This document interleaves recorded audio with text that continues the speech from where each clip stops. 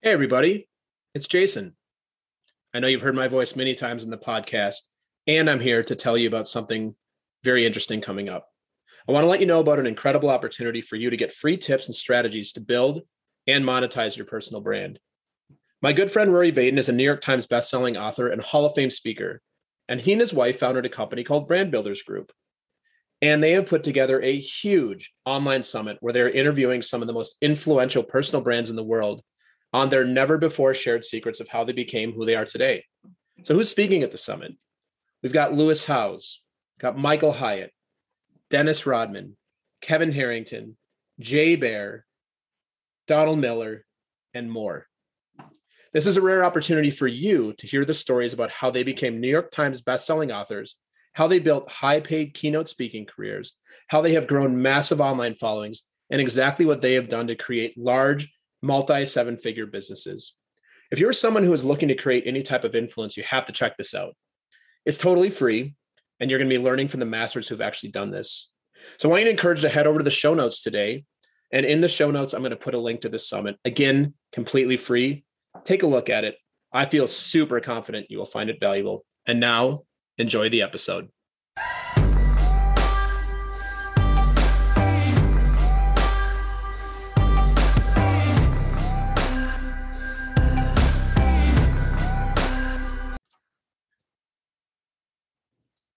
My guest on the show today is Stephen Drum. Stephen is a combat-tested retired Navy SEAL Master Chief with 27 years of experience leading teams and executing mission-critical performance strategies when success or failure hangs in the balance. Today, he consults with business executives who want to develop high-performance leadership programs that empower teams to achieve exceptional results when the pressure is most intense. To achieve this goal, Stephen leverages proven processes used by elite military units and world-class athletes. So that's the official bio. The less official bio that you're not going to see on his site is, first of all, Steve is a friend of mine. Second of all, Steve was a guest on the show in early 2020 when the world was a little bit different.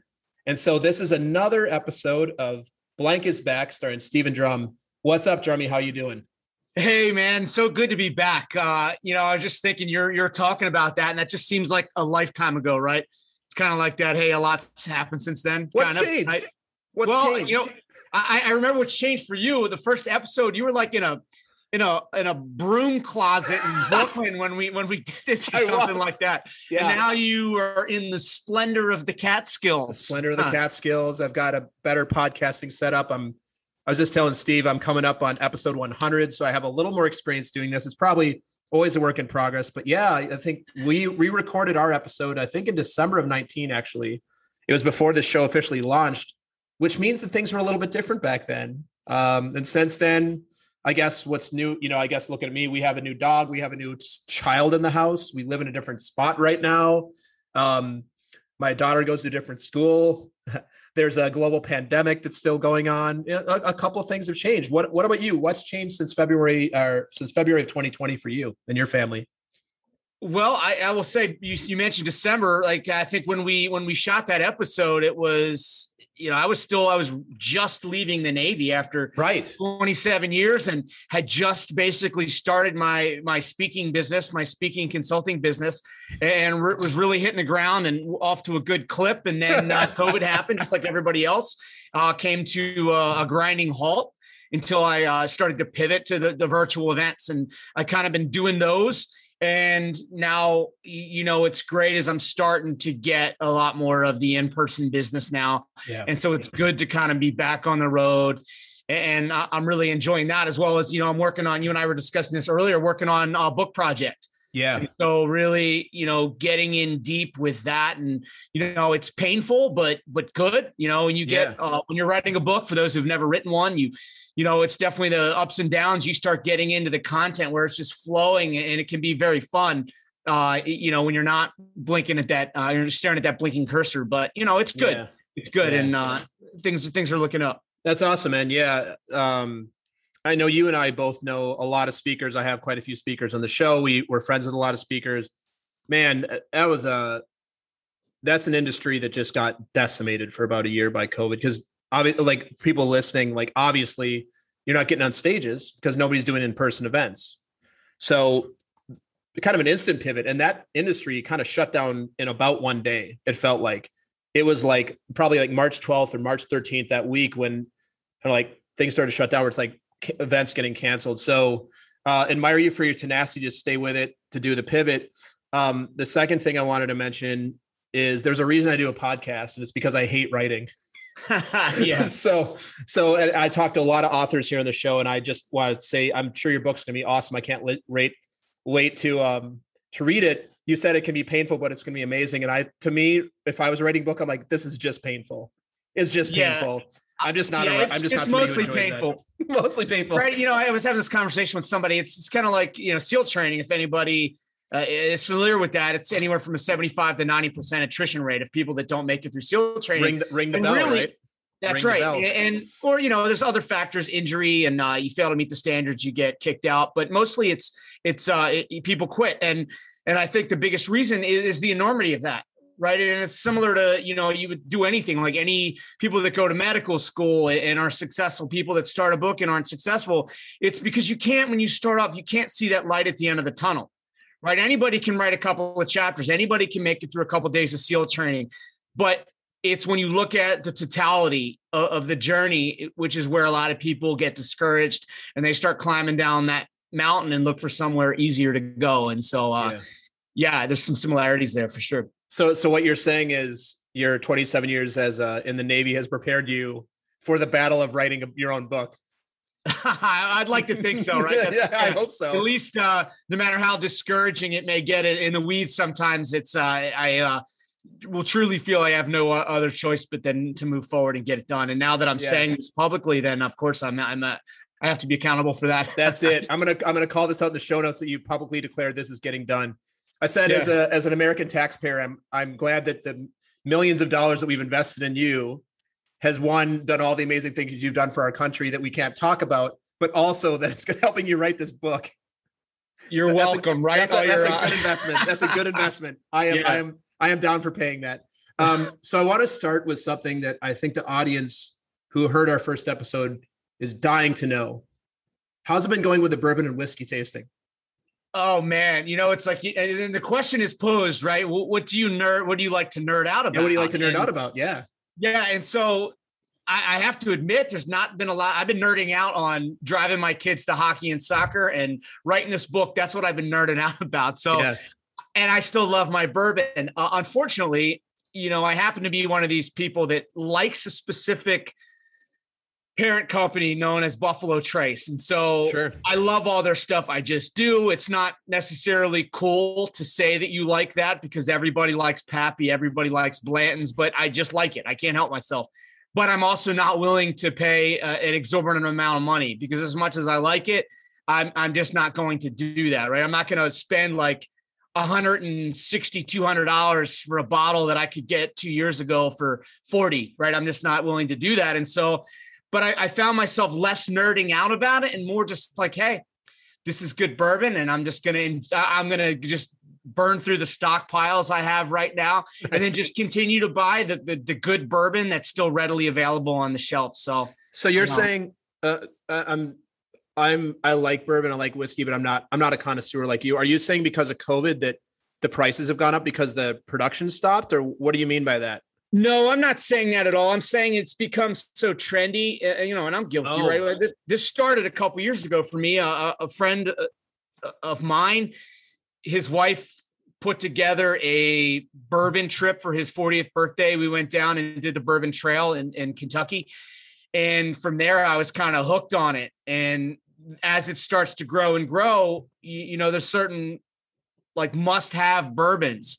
And the bourbons I like happen to fall into that category. And so people just start cleaning them off the shelves and then they put them and resell them sometimes on the illegal secondary market. Or just at the super high prices at liquor stores. And I don't think much of that is to do with COVID, maybe some of it, but I think most of it just has to do with the demand for that type of stuff right now. Gotcha. Thanks, Steve. I just want to check in with you because that was one of the things we talked about. Not only did we talk about, we were enjoying some inebriations while we were on the podcast at the time. I know this will be tough to beat. I remember that was very great. That was fun. I did have to, during COVID, I did have to go ahead and put myself on a little bit of whiskey restriction. It's getting a little too liberal with the usage, so I had to dial that back. Yeah, I actually was listening to the end of that episode, and I think by the end, you could probably tell we'd each had a couple. It was a little bit longer episode. We were having a lot of fun. We're recording this at 11 a.m., and I don't generally drink whiskey at 11 a.m. I have. I'm not today, though. Well, I got to save myself up. I'm taking my son later today down to the to Dead and Company at Wrigley Field in Chicago. I just saw Dead and Company at Bethel Woods August 28th. Awesome. It was the best. So I'm not a Deadhead at all. In fact, I was like, these songs all sound the same, and I'm a huge fan now. Okay, that's good. John Mayer, phenomenal. He's perfect for that role. Like people that don't like John Mayer will be like, he's perfect. He's so good in that role. I'm going to give him a fair shake. I've never seen Dead and Company, but I'm a huge Jerry fan. Grateful Dead and a huge Jerry fan. Most of my friends know that about me. Yeah. But I'm going to try to be objective, keep telling myself it's not a Grateful Dead show. It's something else. Mm-hmm. And so hopefully I successfully manage those expectations.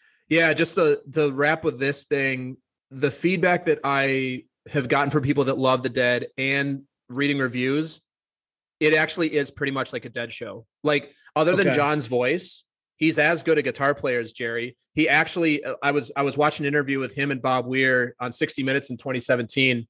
And John was talking about his process to like actually learn how to play like Jerry, because Jerry has a very unique guitar playing style. Yes. And it's quite unique as a guitar player. I know you play a little guitar too. Like the things that he does is mostly swings, and plays a lot of like major stuff, but he has a lot of like chromatic stuff in there.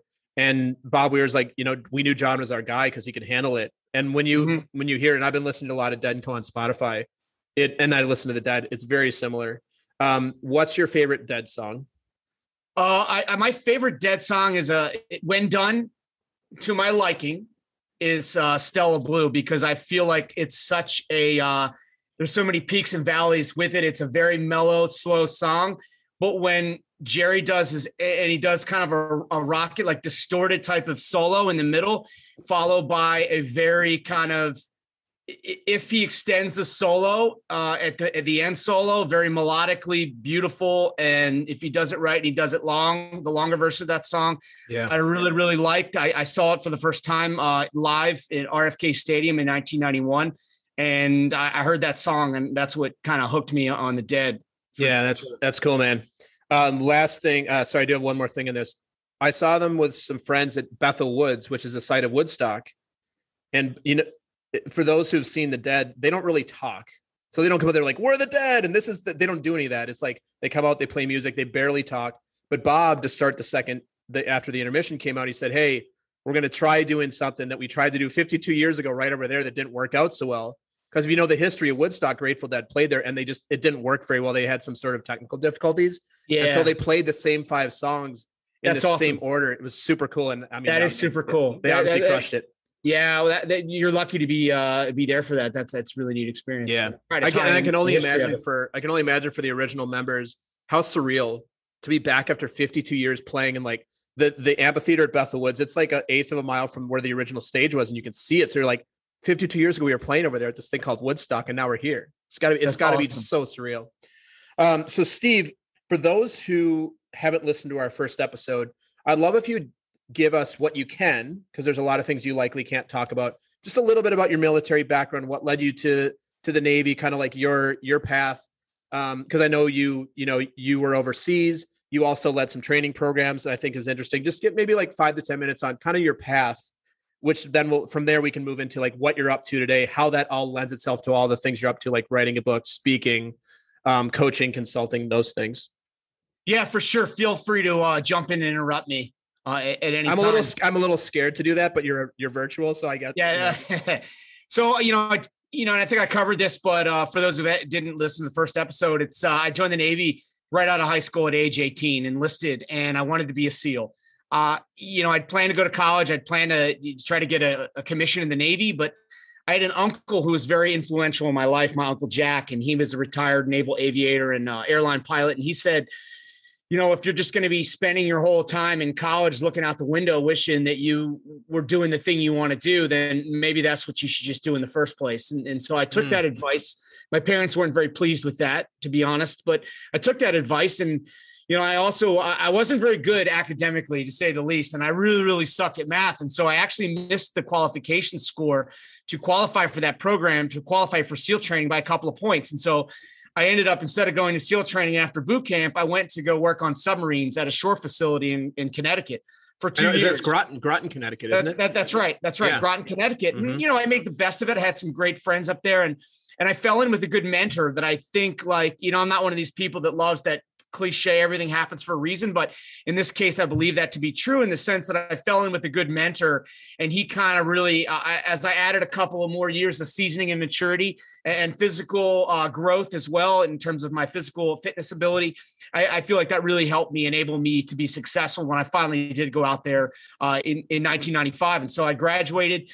I spent most of my time on the East Coast SEAL teams, deploying to all over the world, having a lot of fun before 9/11, going to Europe, going to the Middle East, doing a lot of training, doing a lot of partner engagements with our peer special operations units. 9/11 happened, and did my deployments, did some deployments to Iraq and Afghanistan, a few other places, but really enjoyed it. And then, I would say, though, if I look back and say, how was I able to best contribute to the war effort, to the Navy, to the SEAL teams, it was through my training efforts. When I went through and ran assault training, close quarter combat, urban warfare training, and then, where I finished out my career, which was at the Navy Training Center, Navy Boot Camp up in Great Lakes, which was developing a program called Warrior Toughness to make our sailors and young officers be able to, perform under the pressures of combat and just be better sailors and better humans, upholding Navy core values of honor, courage, and commitment. So that's a real quick snapshot. Yeah, that's cool. So now that you're retired, is the program that you created, is it still something that exists there? It is. It's still growing. The big thing, we started it in boot camp, right? It was, and very much just kind of a proof of concept. We created a program, myself, a Navy chaplain, and a clinical psychologist, right? I always make the joke, the three of us got locked into a room and basically said, hey, figure this out. And so there's a joke there somewhere. Yeah. And we always talk about that, but we were never able to kind of, a SEAL, a chaplain, and a psychologist walk into a bar, right? But we could never come up with a satisfactory punchline. But we created that program just for the kids in boot camp. And I say kids, but they're 18, 20, they're mostly kids to me. And then we started slowly expanding it to the officer community, ROTC, OC, Officer Candidate School, OCS, and then pilot programs, the Navy Nuke School, and places like that. And they're still trying to work on getting it out there. And they're still, it's successful. We ran studies in control groups and proved that it was successful. And they're still expanding and still growing. It's a slow process, but yeah, it's still happening, which is very heartening to me. Yeah, that's awesome, man. Is it like mental conditioning, or what if I was to be in the Navy and go through that program that you helped create, what would I come out of on the other side with that I didn't have before? No, it's a great question. And so where I taught specifically was that, right at the Navy's boot camp, they have, the drill sergeants in the Navy are called recruit division commanders. And so they go through a special school at the Navy's boot camp to learn how to do that job. And it's a very difficult job, very demanding job. And so I taught them when they went through the school to be recruit division commanders. I basically trained the trainer. And so if you go through boot camp, essentially my contribution was I developed the framework, what I call the warrior mindset, which consists of commit, prepare, execute, and reflect. And within that, we onboarded performance psychology, mindfulness, some practices of the ancient Greeks and Romans, stoicism, as well as just fundamental character development, personal philosophy, values, principles, et cetera. And then we would teach the recruits at specific areas where they would be stressed out. We would introduce what we call just-in-time performance psychology exercises, things such as mental rehearsal, self-talk, and arousal control or energy management. When you get really, really scared, we teach them how to cope, right? And so in training, you want to push people to the edge of the cliff where they feel that stress, they feel that just overwhelm, and you actually just shut down that fight, flight, or freeze. But then you want to pull them back, and then we want to teach them how to cope. So the next time they're on a ship and they're fighting a deadly fire, or there's missiles from an enemy ship, they're able to kind of lower that energy, focus on what they need to do to help fight back and help, fight that fire. And so that daily mindfulness training, character development exercises, those are all like core parts of the program. Yeah, that's cool. That's in the kind of coaching work that I do, we call that growing your edge. So it's the thing that it's a proverbial wall that you hit that will elicit your fight or flight. And it's and it sounds like you practice that in a simulation environment, in a training environment. So when you're there, you're like, oh, I've been here before, and I know that I can actually push myself further. That's right. And the term we use, is respond versus react, right? So without training, without preparation, without intentionality, you react to your environment. And most cases that has a negative outcome, right? In certain elements, we need to be able to do that, right? Somebody throws a basketball at our face, we react by ducking or putting our hands up. But you think about that same basketball player, if it's just somebody who's not an athlete, what are they going to do when somebody throws a ball at them, as opposed to the athlete who's been trained to catch balls, right? And so it's the same thing when we look at whatever we're trying to do, whether it's like, I haven't been sleeping, I'm stressed out at work and I have to go home, and I have people on the other side of the wall of that house who rely on me to lead in my home. They're stressed out, a couple of screaming kids. I need to be the person that's effective in that moment in my personal life, as well as, people are shooting at me right now. Let me respond with the training versus react with just whatever happens. I respond with trained actions, with being calm, composed, poised under pressure. And so that's what we're getting after. And it's the same thing. It's the same thing when we look at that in a traditional business environment as well. Yeah. Yeah. Are you familiar with Shed Helmstedter's work? No, I'm not. So he's kind of considered the father of self-talk, of positive self-talk. Yeah. He was a guest on my show a few weeks ago. I was introduced to him through somebody, and he came in and spoke about self-talk. So he wrote a book, I believe it's from the 80s. That's kind of considered like the Bible of self-talk, and how you actually limit your negative talk, how you give yourself positive self-talk, and how you look for the best in each situation. So my guess is, even if you're not familiar with him, the work probably got incorporated somewhere, because like doing research on him, he's kind of the father of that school of positive self-talk. Yeah. And I'm sure that's very true because, one of the things the people that introduced me to this, and like I learned some of these techniques years ago at this program I went through in the Navy.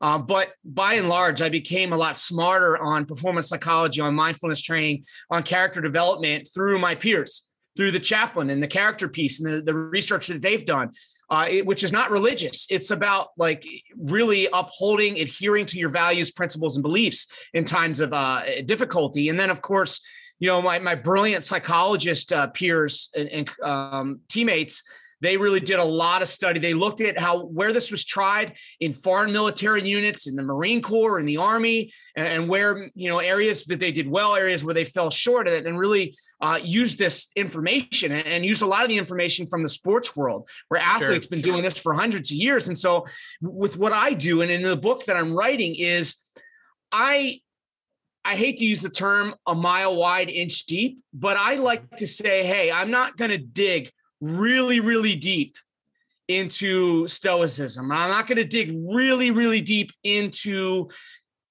clinical psychology, into performance psychology. But as I look at it as an operator, right? When we get trained as a SEAL operators, I was a sniper and I was a breacher, meaning breachers are like, you use explosives, torches, manual tools to get through walls, to get through doors, to gain access to a structure. I know how to use explosives. I don't know all the science about the explosives. You don't need to. But what I do know is how to do the calculations to make sure I have the explosives that I need, and to make sure that everybody involved is safely far enough away in terms of the distance from that shockwave. And so what I try to do is say, hey, here's what you need to glean some tips and action steps right. to make it successful. And also, if you want to learn more, here are the people that you should talk to, just like the gentleman that you mentioned, right? And I offer that, like, hey, here's the resources to learn more if you want to geek out on that.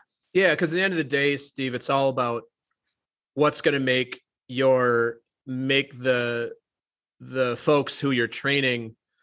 It's like, what do they need to know to increase their performance? And I think this is something, to transition a little bit, which I know we're going to talk about here, is kind of what you do for businesses. It's kind of the same thing. Like, and I look at myself in my corporate career, it's easy to go down a rat hole. It's easy to go down that rabbit hole. It's easy to be like, oh, there's this thing I want to know about.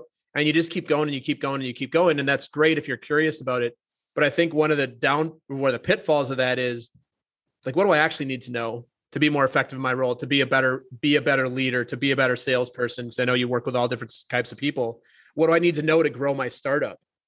Do I need to know every little last inch of science to this thing? No. Do I need to know how to wake up in the morning and do it for 5 minutes? Probably. So if you'd be open to it, I'd love to transition now to talk about, what you speak on, more about what you're writing your book about. And it's all right in the vein of what we're talking about here. Like, speaking, the writing, companies hire you to come in and do workshops. They can hire you to work with you one-on-one. What kind of things are you working on right now that would be useful for all of us listening here today? Well, it's like my military experiences has given me a lot of, again, Navy SEALs are always the ultimate, like, jack of all trades, master of none. And within that, I've learned a lot of things. I've learned a lot. Is that true though? Is that really, like, it's so funny you say that, because I think of a Navy SEAL who's a sniper and is a breacher. And I obviously know what a sniper is and I know what a breacher is. I look at that as like, you're probably one of the better snipers in the world. Like, you're probably, if I was to take everybody who considers themselves a sniper in any branch of any military in the world, you're probably in the top 1%. But you're like, oh, you're not, but you're not. Like, I see like a Navy SEAL as like the best of the best at what they do. But you just said you're a master of none. Is that true? Well, we do a lot of things really, really well, right? Like, you're just damn good at all of it. That's what's going on. And that's not entirely true. I mean, I recognize expertise where that exists, because some people specialize. Navy SEALs are really, really good at assaulting targets in an urban warfare setting and adapting to a land warfare setting. And we are the only people in U.S. Special Operations that have a combat diving capability. Other special operations forces will use, rebreathers, which are like the bubble-free, basically bubble-free scuba gear, right? Yeah. They'll use that to go over the beach, right? It's like, okay, I'll launch from a boat and I'll use my scuba gear for insertion and exfiltration of an objective. But we're the only ones in the military that we'll go into a harbor, that will put something on a ship that can take pictures, that can do that active, like, direct capability from underwater, right? We're the only ones that do that. And so, but with that, so we've got to have that capability. We've got to have an over the beach capability. We've got to have a land warfare capability. We've got to have an air capability. And so it's easy to get spread really, really thin. In fact, during the height of the Iraq surge in 2006, we were focused so heavily on getting guys the max training for survivability and effectiveness on a battlefield in an urban setting in Iraq, that we had really allowed some of our maritime skills to atrophy. And so we had a lot of reinvestment to do when we started kind of winding down Iraq a little bit. And we had to say, look, there's nobody else. It is our job to be capable, the most highly capable maritime force in the military. And so we can't allow that to atrophy. And I say all that to basically say it's easy to get spread thin.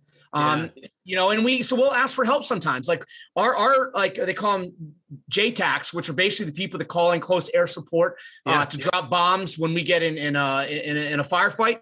Well, we have Air Force guys that are masters at that. They do it better than anybody else. Yeah. We have our medics, but we also have Air Force medics that are better than anybody else at that. And so we recognize expertise and specialization when we see it.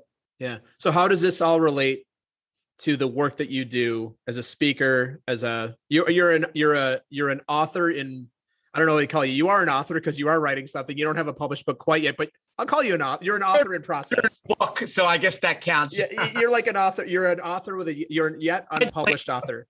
A tadpole author, right? A tadpole author, yeah. How does this all relate to what you're going to speak about in the book and what you speak about as you go in and do work with companies? Like if I have a company and I say, I need Steve to come in and talk to my sales team, we're underperforming, we've got a lot of pressure, we're trying to grow this company. How does this all relate to what you do as a civilian now? So there's a term we use, Jason, in the SEAL teams called being on the X. And the X refers to, as an example, the X could mean we're fast roping out of a helicopter onto the rooftop of a building we're assaulting. And so in doctrine terms, that we literally call that landing on the X, or if you pull from armored vehicles to the front door of the objective, that's the X right there. And we also use that term when we are patrolling down the street in vehicles or on foot and the enemy ambushes us. We're on the X right there. And so we said, hey, a lot of times we got to get off that X because that's where the fatal funnel of fire is. So let me so what we're talking about now is precision. Like the plan is this roof is, I don't know, like 300 square feet. We're landing. We need to fast rope down to this spot on the roof, not onto the roof, but onto this spot. But then having the know-how to say, hey, you know what? That's not a good spot. We need to adapt in the moment. Well, actually, it is a doctrine term, right? Because you also have other letters, right? You have the X, you have the Y, which is off the target by about 300 meters, and then you have offset, which means you're way off and you walk in. But the X is also kind of the metaphor that I use to say, hey, it's the most critical point, it's the most dangerous part of an operation or a combat mission, right? And so, I use when I walk into organizations and I'll tell some of these stories about that and what that really looks like in a combat or high risk training environment. But in reality, we all can look at that and distill that down into those moments in our life, right? Those moments where, within our relationship and our personal life, again, when we're facing stress, but we need to respond and not react. In a professional sense, right? It's that big pitch. It's that really important client that you have to engage with. It's leading a team as a new manager for the first time. Those are the critical moments. Those are your X moments. And so let's figure out what those are for us. And then let's think about the skills, attributes, and character components that will ensure our best selves show up in that moment on that X, whatever that looks like. And so the program that I worked in the Navy was called Warrior Toughness, right? We want people to be tough, which means to think clearly and perform under pressure, to deal with the day in, day out grind of a longer deployment, long period, a long project. And then, and also be able to take a punch and keep going. You get knocked down to face failure and setback, but have the resilience to keep kind of moving back, moving forward. And so I translate that into, what I like to say is I try to relate it, right? Because, you have a Navy SEAL telling these war stories. Well, no, here's how this applies to you. Here's how you can see yourself in the stories that I'm describing. And I hope and believe that I do a good job of that. Yeah. What's, now I think I'd shared this with you. A company I was at, we had, and I think we talked about this in the first episode that we did. I forget his last name, Kenny. He was in Black Hawk Down, the Battle of Mogadishu. He was an Army Ranger, and he came and spoke to us about kind of his experiences. He's a musician. I don't know if you know who I'm talking about, but he's a guitar. Kenny Thomas. Kenny Thomas, I believe is his name. Yeah, I think he was played by a pretty famous actor in the movie back in the early I think it was 2001 that movie came out. But it's funny because as working in sales for so long, I've seen a couple of really powerful military speakers, and it's like for men especially, like I was enthralled by the stories. How it actually made me feel was like the stuff that I'm doing feels pretty inconsequential. And I think it's maybe, and this is not about Kenny, maybe I wasn't listening for how I can tie it to it, because I was just so I was so like, well, this is a story. I've seen the movie. Like, it's cool to hear the story, but like, how do we tie it together? So I think the thing it sounds like you do a really good job of is like, I can take Steve's experience, I can take everything that you've done, and then what have you learned that you can teach me that I can go and do to be a better salesperson, a better leader? What I hear is to be a better husband, to be a better father. Like everything that like I said, the millions of dollars and the thousands and thousands and thousands of hours of training and real life experience that you have, there's something for us as somebody who's not getting shot at, not jumping out of helicopters, not, swimming underwater, but there's still lessons to be learned there. So I say all that because I like to, if we're going to baseline this whole thing, and you had somebody in front of you and you had like a couple minutes to say like, hey, like, let me give you the one key thing that's going to make a difference in your life. What is that one thing? So in other words, you could kind of think of this as your wrap up to your speech or call to action. What's the thing that you leave your audiences with that they can take away? And what's something that you can share with all of us today that we can now take away and use immediately? Yeah. And that's a challenge for me to distill that down. But what I would say is to be more intentional and be more consistent with how you face the adversity and the challenges in your life.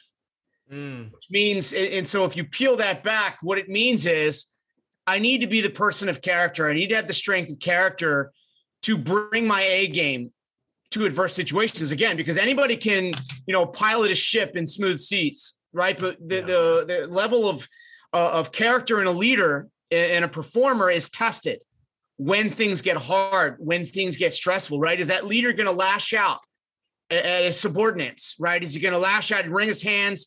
Is he going to flail?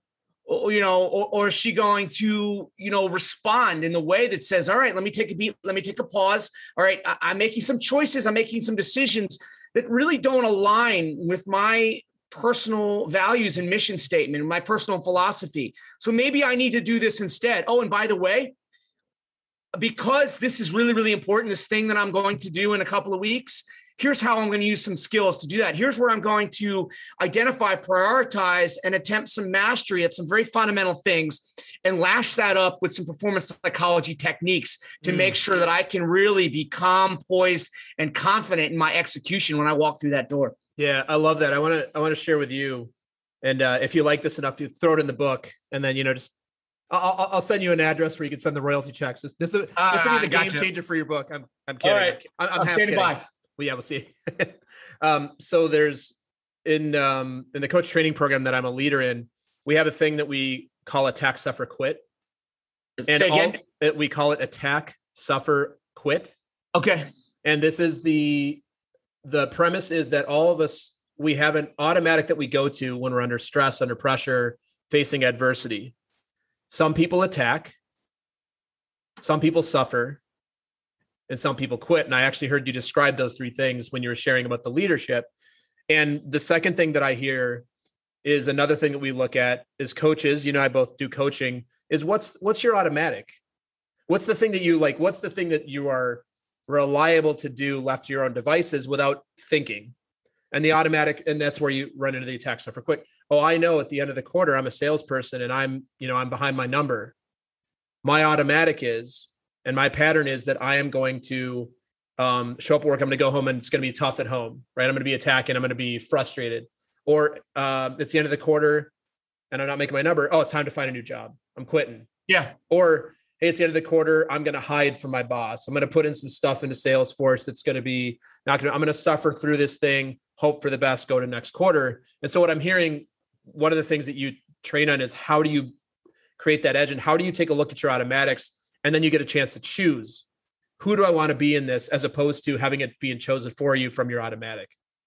Well, and that's exactly right. I think part of when I say, react versus respond, part of reacting is when we become fixated on consequence, we become fixated on negative outcomes and just the negativity that surrounds us when we face doubt and setback.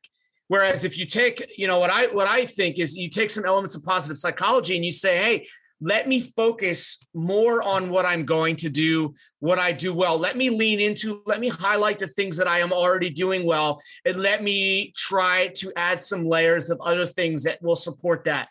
Because a lot of times, there's that cliche, right? Don't shit all over yourself, right? People say that all the time, but we do focus on that. Yeah, I don't want to do that. I can't do that. I shouldn't have done that. I should do this. When in reality, it's like, hey, this is what I'm going to do. This is what I'm going to focus my energy on because it's the right thing to do, right? And in the end of the day, like we get in front of a sales client, and you were in sales, and you know this, right? Yeah. We talked about this. It's like, hey, I've got all this background noise about how I'm not meeting my numbers, and so that's driving a level of anxiety, which is manifesting itself in that conversation I'm having with that customer or client. Right. And it's taking me away from fundamentally what's important in that moment, which is maybe transactional because your job is literally on the line, But in many cases, it's advancing that relationship. And we advance that relationship when that customer, when that client thinks that you are really there to be of service and value of what their needs are, irrespective of whether that's this thing that you're giving them, because you may not have that answer. Yeah. But you want to be the person that can tell them, I don't have that answer, but I know someone that does because I care about your needs. And when we are reactive and when we're thinking about consequences and negativity, we're not able to do that. Yeah, that's awesome, Steve. I want to wrap up here with, how do I want to wrap up today? I'm not even sure. I'm just going to improv this. I want to ask you, because we talked about this on our first episode, I want to spend a couple minutes on how the family's doing. So you got some kiddos. You mentioned some sports stuff. I think I mentioned this on our first episode, but if I'm the hockey coach and I look over, for those of you who see Steve, he's like, you look like a Navy SEAL. I've been with him in person. You're in good shape. You're like, if I'm the hockey coach, I'm probably a little bit scared that you're going to start yelling or something. Like I'm going to be like that. I want to make sure that dude's happy, but I want to ask you that, how are the kids doing? How's the family doing? How's sports going for everybody? They're doing well. It's funny, my daughter is kind of like, just always kind of has one foot in soccer and one foot out. And it's like, I told her, and, people could criticize this, but I said, you're going to play a sport. Right. I don't care what it is, but you're going to play a sport, for the reasons that I believe in. I feel like, if we want to put equal energy into different buckets, then with physical fitness and exercise is a necessary bucket. I don't care who you are or what that looks like, yeah. Whether that's individual sport or whatever. Not that she shouldn't do other activities as well, but that's really important to me. And I think it's been really useful because the only thing really keeping her in the sport is that she loves her teammates. And she has a blast. They plays at a travel league and it's somewhat competitive. And she's not the standout player, but she's having a good time and she loves the girl she's with. And to me, there's that. And so I don't care as long as she keeps playing. And my son is more competitive. He's getting up at the gym at 5 a.m. now, and he's a small kid. He's not, I happen to be a bigger guy. He's a small kid, but he's strong. He's athletic. He's not going to the NHL. He's not going to be a grinder. He's not a grinder type. No, but he's got good friends. He's got good teammates, and I'm just very, very happy. And they're doing fairly well considering they stayed home most of the year last year from school. And they're doing fairly well. And I'm grateful. I'm blessed, and so very, very again very pleased with where. That's awesome, man. I was smiling as we were wrapping this up because. Like my family's we have a different age kids, but I'm laughing because I feel like for a lot of parents, the kids did a lot better than the parents did last year. Like the parents are like, I'm about to lose it. The kids are like, yeah, it wasn't so bad. I mean, I know it's not. No, my daughter was fine. It's so funny because my daughter, it's so political, so controversial when you talk about masks and schools. But I'd say, I remember my daughter, she's been doing the she was at home and we're like, hey, do you want to go? Like they opened it up. You can go back to school. Do you want to go back to school? She's like, no. Yeah. I'm like, well, why not? She's like, because I don't want to wear a mask because then my glasses will fog up. I'm like, oh, there's some validity to that. That's valid. That's valid. But I wasn't worried about it because she was still playing soccer. And so she had that socialization aspect. And in terms of emotional health, both my kids were fine. Friendships but I realized that's not the same for all kids. But to answer your question, I think they did better than a lot of parents are like. The parents are like, save me. I mean, I'm sitting there ripping up the checks right for my events that got canceled, right? And I'm like, short-term pain, long-term gain. So my man, last thing here. This is for everybody, all of us here, like hire Steve, bring him in. He's obviously, you can tell he's a great dude. That's why I have you back on here again.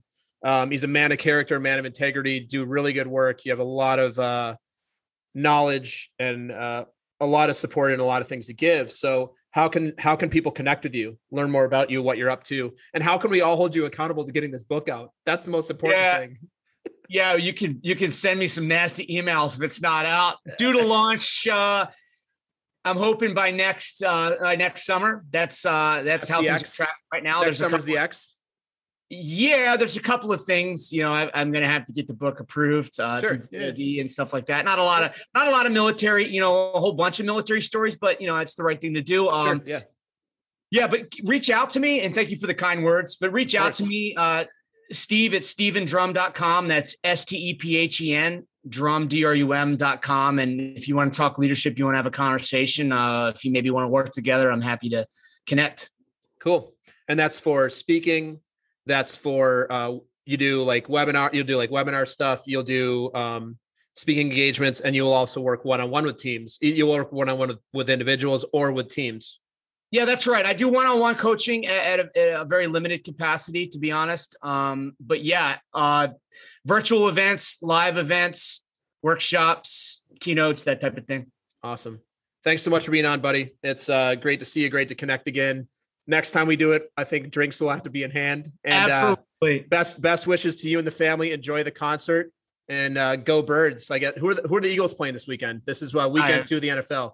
I'm embarrassed to say I have no idea. I know I'm a poor representation of Philly, but I am a huge Flyers fan, so I'll be watching them. Very good. Enjoy Den Company. We'll have to connect offline about that soon, and take care.